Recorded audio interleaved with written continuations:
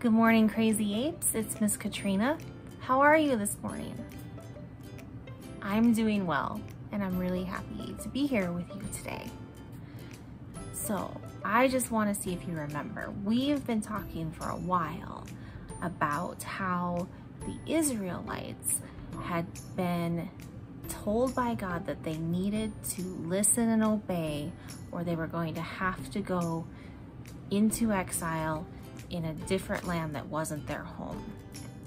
And remember that even though God sent prophets to warn them and to help them, they didn't listen, and then what God said came true, and they had to go to Babylon, which was away from their home.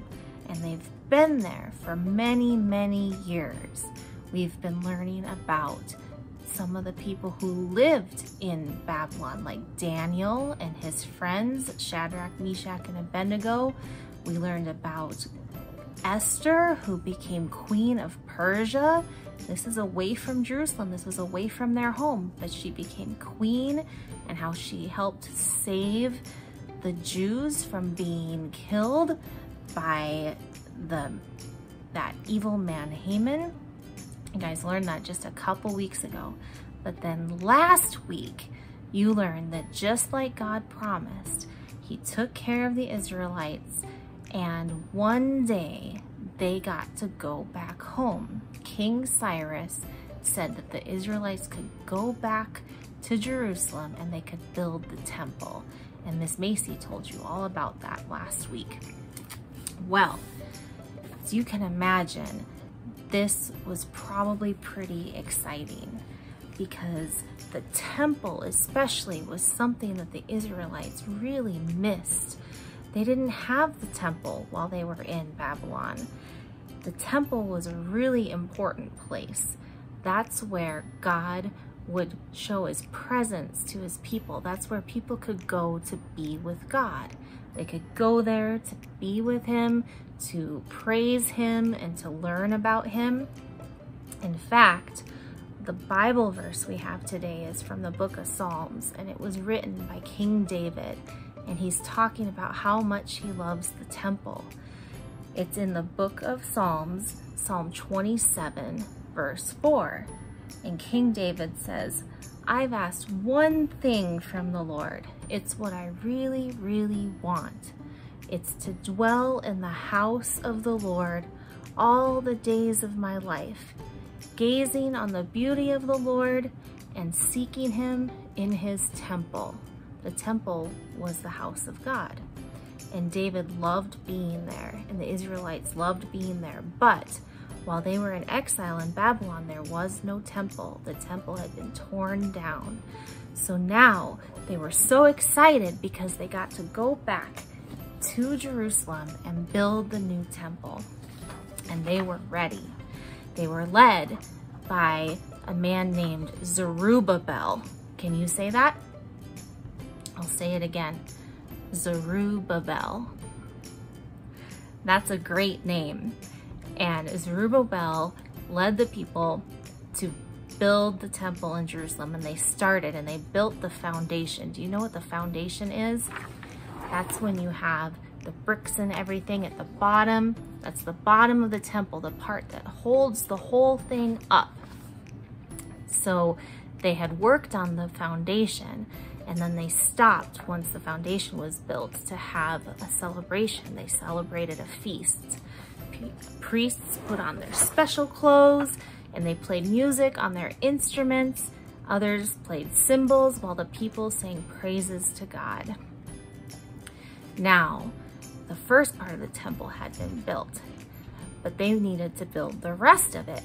But the people in the surrounding nations were enemies of the Israelites, and they did not like the idea that the Israelites were back in Jerusalem building their temple.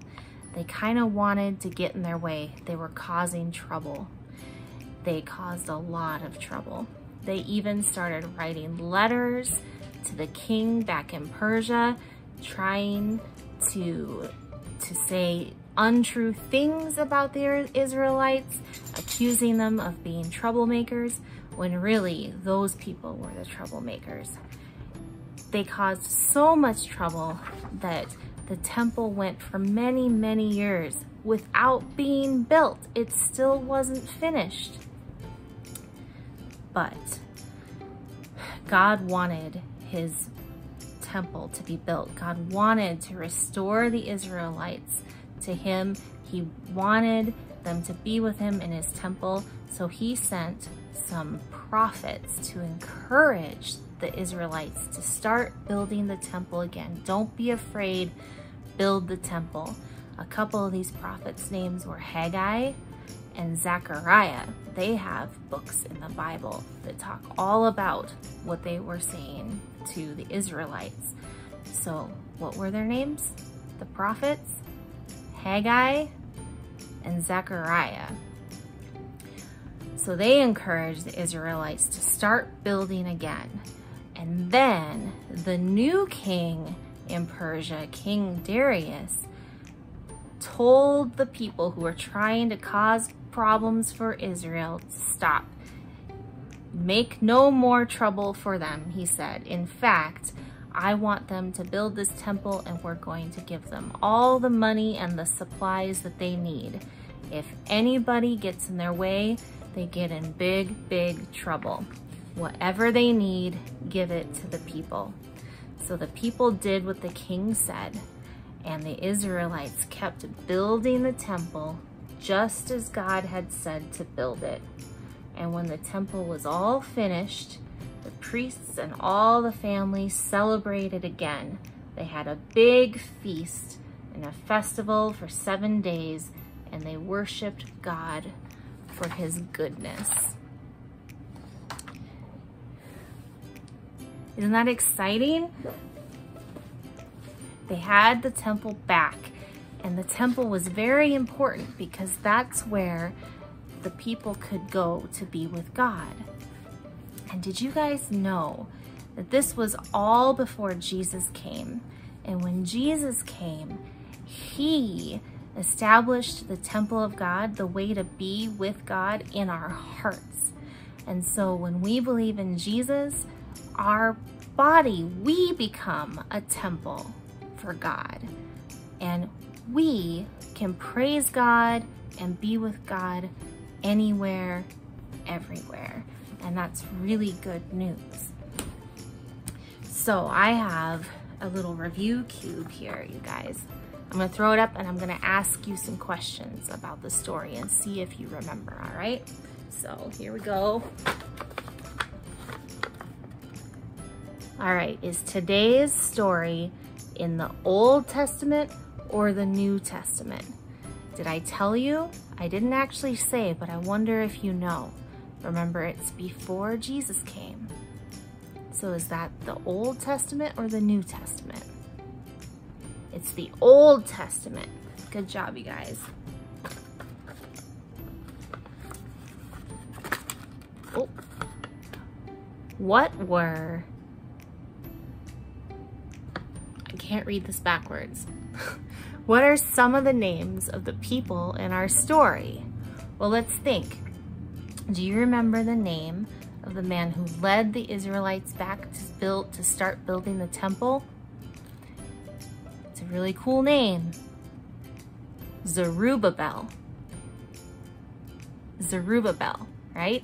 And then, do you remember the names of the prophets who encouraged the Israelites to keep building the temple even though the nations and their enemies were trying to stop them? There were 2 of them. There's another one with a Z. His name is Zechariah. And then also Haggai. All right, good job, you guys. All right, let's see. Can you remember today's Bible verse? Well, I read it really quick to you, but it was in the book of Psalms for Psalm 27, verse 4. And the basic point is that David was saying, I want to be with God all the time.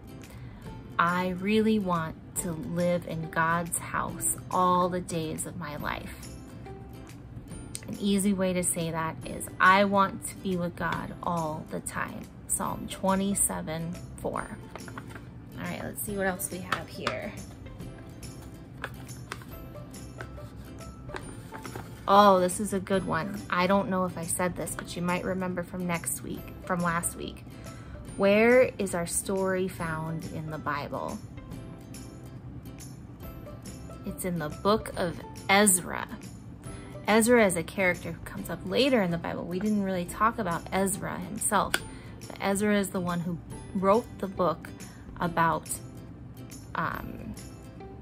the Jews going back and rebuilding the temple. And Ezra is in which part of the Bible? The Old Testament. All right, let's see, one more question. What happened in today's Bible story? Well, the people started building the temple, remember? But then the enemies and the nations around Jerusalem started causing trouble, right? And they caused so much trouble that the building of the temple stopped.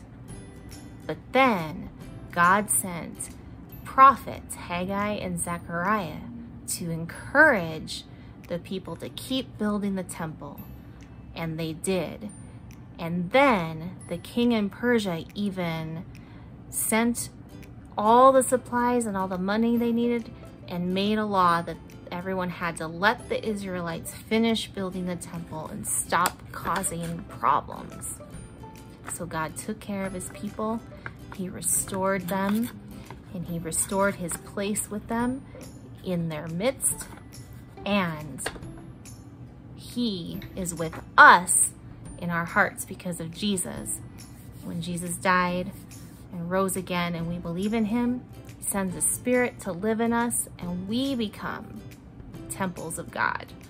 We become God's dwelling place in us. And that's really good news, you guys. I love you so much. Let's pray. All right, I almost forgot. All right, let's raise your arms. Stretch, stretch, stretch, stretch, stretch. Ready? 1, 2, 3, clap. Past your eyes, close your eyes, fold your hands, and repeat after me. Father God, thank you for this day. Thank you for the Bible. Thank you that you want to live with us. You want to be with us. We love you so much, God. Please help us to trust you. Please help us to trust Jesus. Thank you for giving us Jesus. And thank you for your spirit that lives in us. We pray this in Jesus' name and by the power of the Holy Spirit. Amen. Amen. I'll see you guys.